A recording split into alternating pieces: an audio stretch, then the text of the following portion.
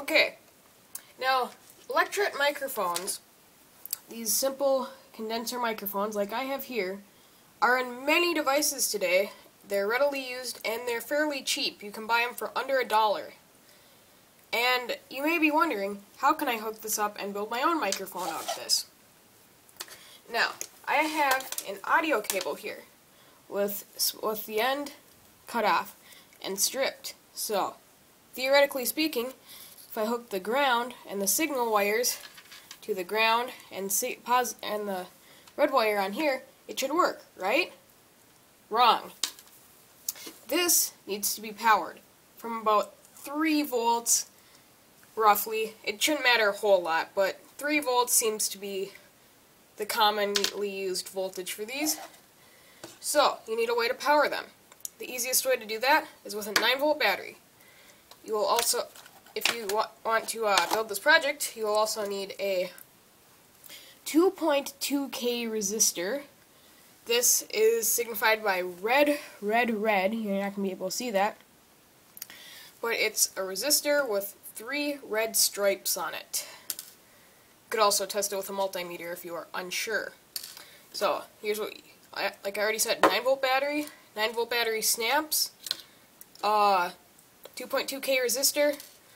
A small Electret microphone. You can get this out of old stuff, like you could take apart a phone or a answering machine or pretty much anything that has a microphone built into it. You can take it apart. And you will also need a small ceramic capacitor. I have a 0.1 microfarad that is signified by the code 104.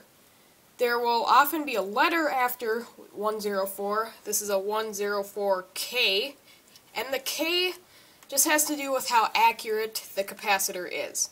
That shouldn't matter a whole lot for this project. If you had a 473, that would work okay.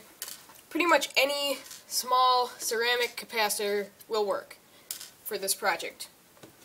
A breadboard is nice to hook it all up if you just want to build this temporarily and try it out. But like I've done in this project, I soldered it up, added a 3.5mm output jack and a power switch. But for this project, we shouldn't need all of those features.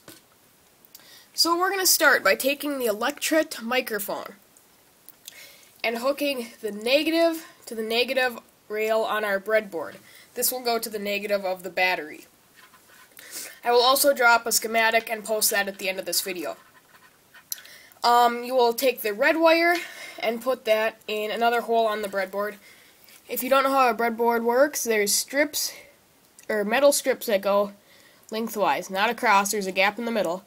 And then there's power rails that go all the way down. So we want to put it in one of the rails, the positive wire, so that we can make a connection with other parts of the circuit. This can all be soldered too. Next, we need to take our 2.2K resistor, the red, red, red resistor, and hook it to one of the leads. Doesn't matter which way because it's not polarized. Resistors can go in either direction. Hook one up to the same rail that the positive of the Electret microphone is hooked up to. And then hook the other one up to positive. What this does is create the correct voltage for this microphone, which is 3 volts.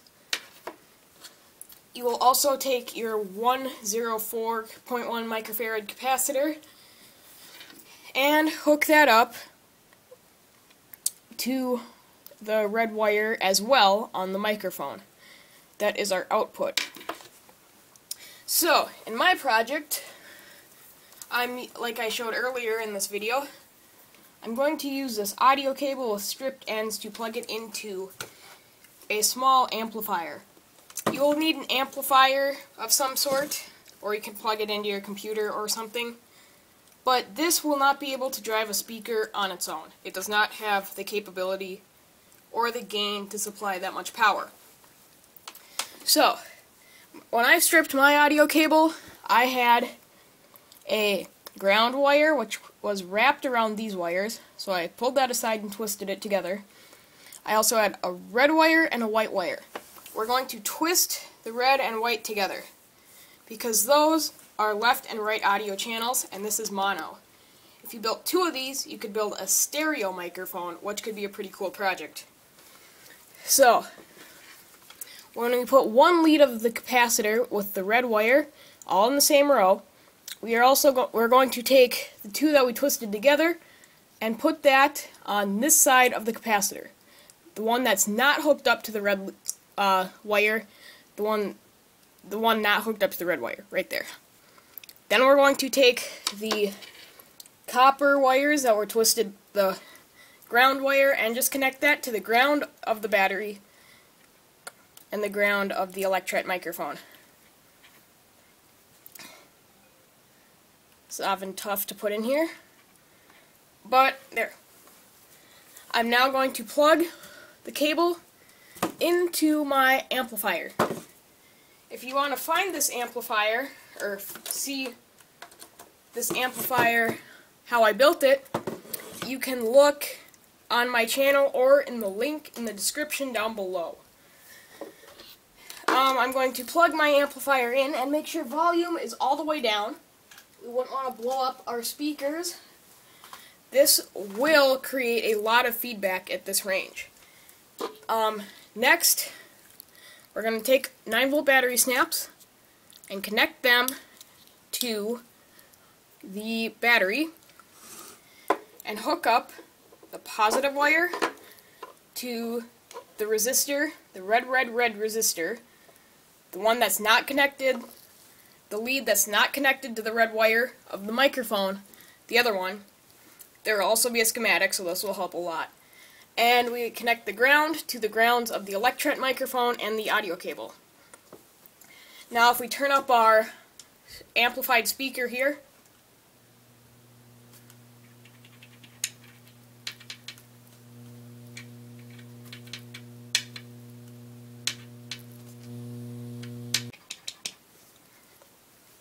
okay, there we go. I was having problems.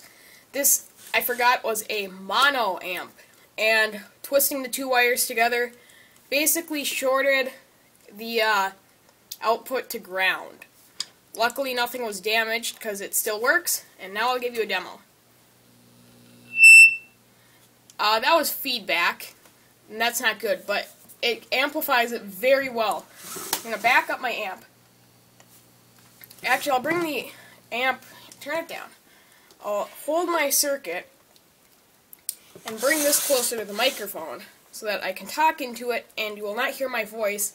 In real life, you will hear it through this speaker.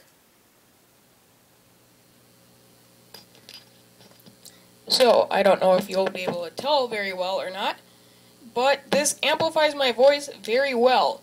It is very clean, and the buzzing that you hear is due to the amp, not the actual circuit. The main problem I'm having is with wind noise, so if you could build a wind screen, that would be great and really help this project out. But other than that, that is the end of this video. I will post the picture of the schematic right now. Okay, I just wanted to show you a quick test of me using the microphone with my computer. So I just recorded this short audio clip to give you a demonstration of me plugging the circuit into my computer.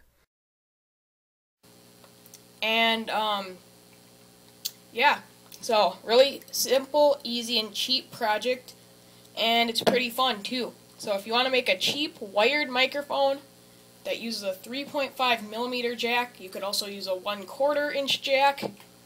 This is the way to do it. It's really quick, simple, and easy to use. So there you have it. The next step for this project would be to put it into an enclosure, like I've done here. But other than that, that will do it for this video.